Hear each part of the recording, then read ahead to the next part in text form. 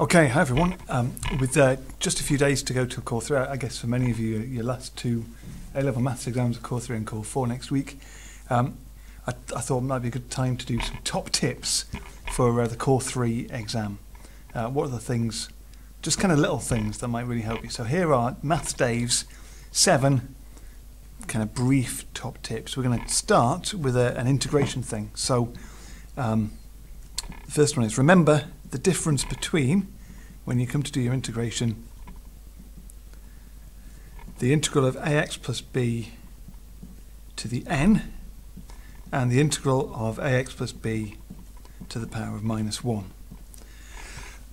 Of course, the top one goes to 1 over a n plus 1 ax plus b to the n plus 1 plus c, but that is only true so long as n isn't equal to minus 1. The second one, we get, that's 1 over ax plus b, isn't it? So we get 1 over a ln ax plus b as our integral plus c.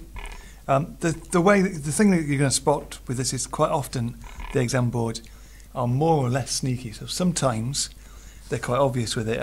The first question in 2013, for example, was a two-part question for 5 marks. The first part was integrate that, and part 2 was integrate the same linear expression but with the power of minus 1. So they're looking to catch people out. They're looking for students who either treat both of them as being natural log stuff or who try and add 1 to the power in both cases and get mixed up with it. Another place to look out for it is it's quite an easy thing to do when you're doing volumes of revolution. We'll talk about that in a minute. But imagine your function that you're dealing with is a function like 1 over 4 minus 3x. And in part 1 you're finding an area under the curve, so you're integrating it. In part 2 you might be finding a volume of revolution, and so you're integrating pi times y squared dx.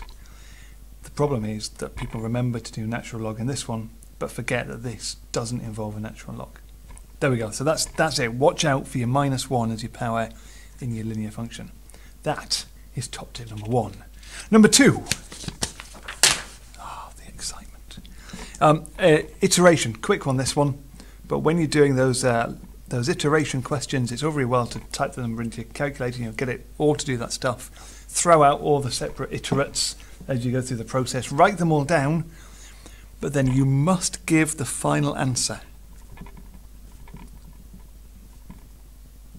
Okay, so not just leave it as the final step. So, for example, I should have made a question up here, but x1 could be 2, x2 is 2.13, x3 is 2.146, x4 is 2.1468, x5 is 2.1469. The question is telling you to give it to 3 decimal places.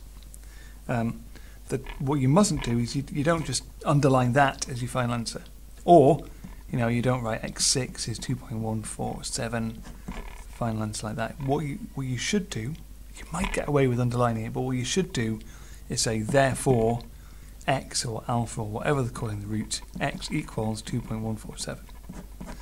Okay, it's really important that you separately, clearly say what your final answer is.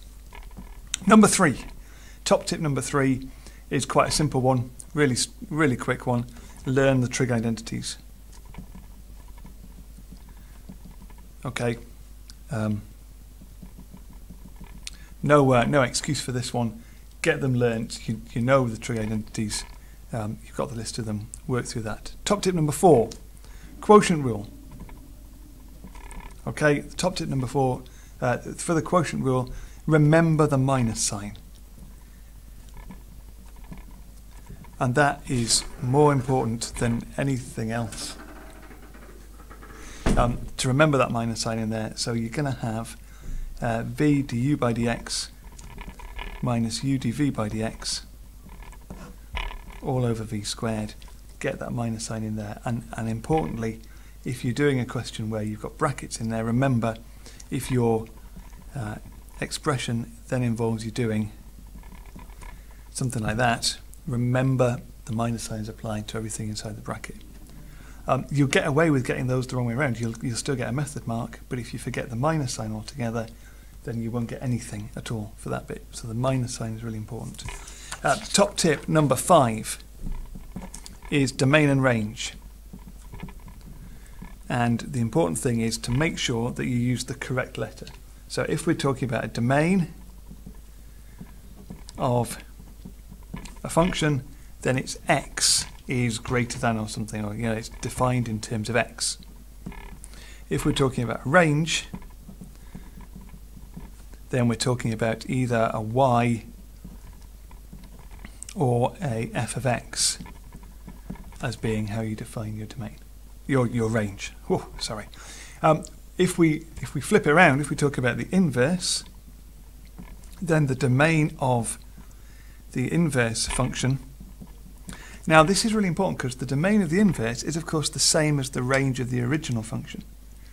But if this function has a range of f of x greater than or equal to 2, it's x greater than or equal to 2 that would be the domain of the inverse. Notice how the domain must be specified in terms of x, and the range of the inverse, remember the range of the inverse is the same as the domain of the original, but it's a range we're talking about, so it's the inverse function is bigger than 3, or whatever the domain or range was. Or you can write it in terms of y.